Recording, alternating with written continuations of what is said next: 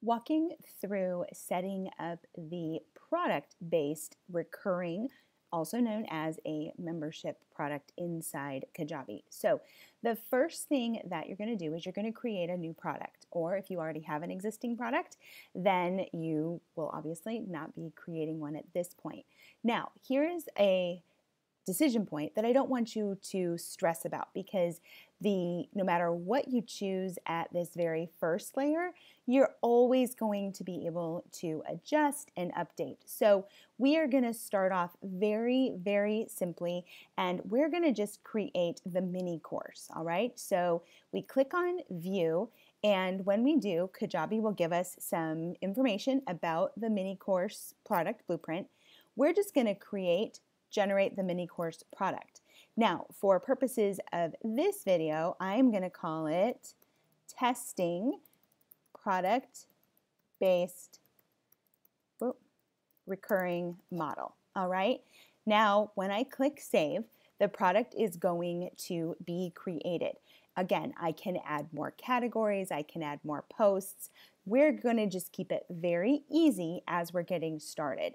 So here is your product. Now, when you're using the product-based recurring model, anytime you add content, you're putting it into the same product. So the book that you are writing is going to get larger and larger as you add new chapters.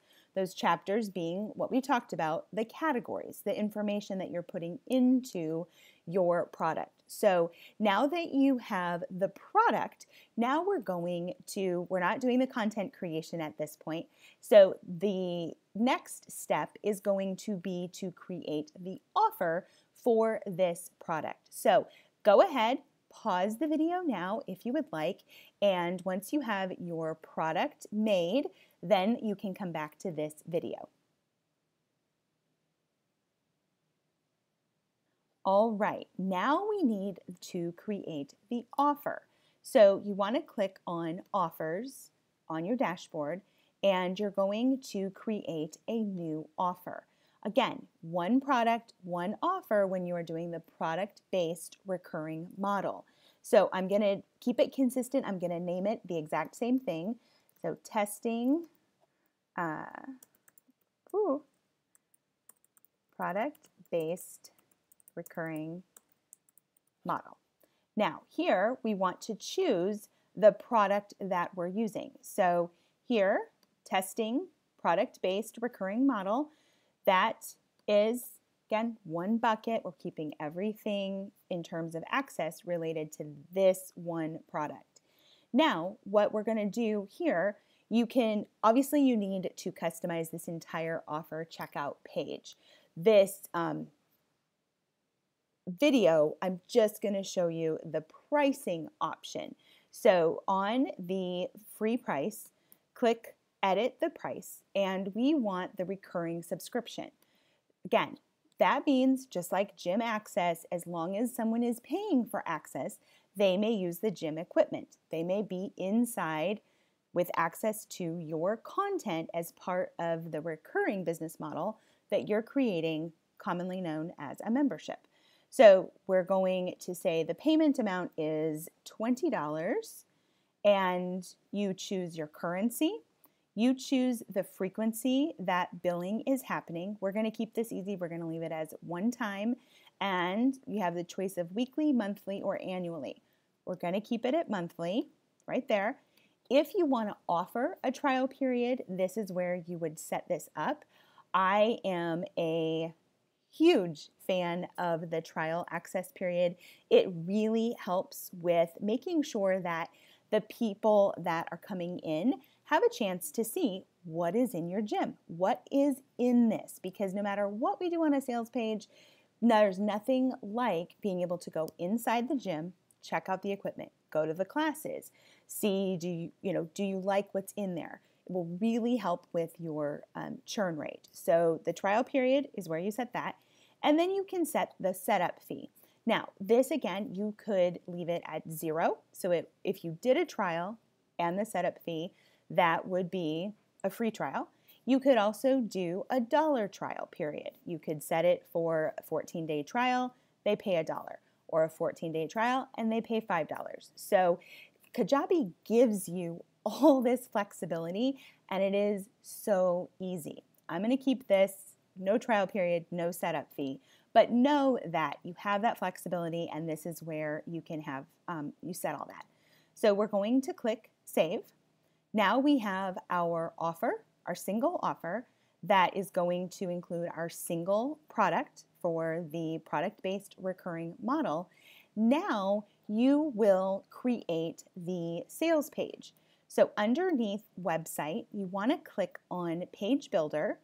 When you click on Page Builder, this gives you full creative freedom. So you can click New Page. And again, this is assuming that you've not created anything. If you have already created pages, obviously you would just edit those pages. But we're going to click New Page. When you do that, you have all of your choices for the pre-existing themes. Again, total freedom. You can change anything that you want. I am going to use Premiere. We're going to click Get Started, which gives us our Premiere page. I do use an abbreviation, so I do sales page, and then as you can see, name of which, oh, we should keep it here. We go testing product-based recurring, all right? And the reason that I use the abbreviation SP at the beginning is so that it's very easy to sort from that page builder section. It keeps all my sales pages together, my thank you pages. That's why I do that. For me personally, I do not care that it affects the URL of the page. That is not a big deal in my operating of a business, but if you're very concerned about the URLs, then obviously you would not use the abbreviations there. So here is our sales page that we're going to create. When you click on settings, I want you to be aware of that there is a preset. So all of these are pre-built options that if you apply them, they will format the page. So if you want a long form sales page, all you have to do is click Apply. Kajabi wants to make sure, yes, I want you to override what is currently on this page, and then they will rebuild it. If you want to start with a blank slate and not have to delete or hide things, you would choose the blank preset.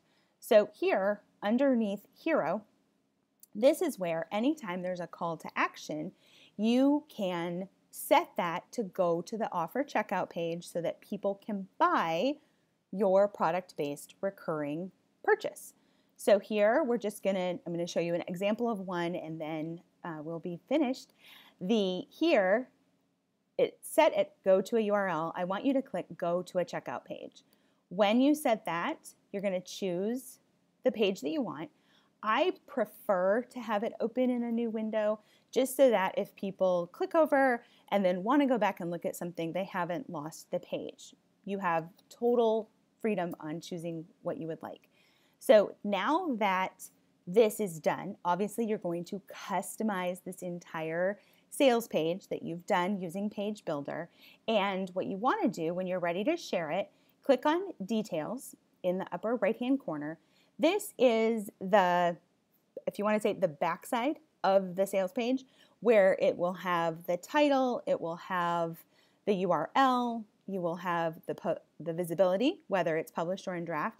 And this part right here for SEO and sharing, this is really important. This is where you want to put the title of your page, the description, and the image, so that, let's say you are sharing it on Facebook, that it will populate and share the details that you want. When you have everything all set and done, then you can copy the URL link, and that you can put in your ads, you can put in your call to actions when you're doing live streaming, you can share that wherever it goes. So if you have any questions on how to set up the product-based recurring model through Kajabi, please leave them in the comments. I am more than glad to help. And remember, this is fun, but learn it and enjoy it at your own speed. Have a great day. Bye-bye.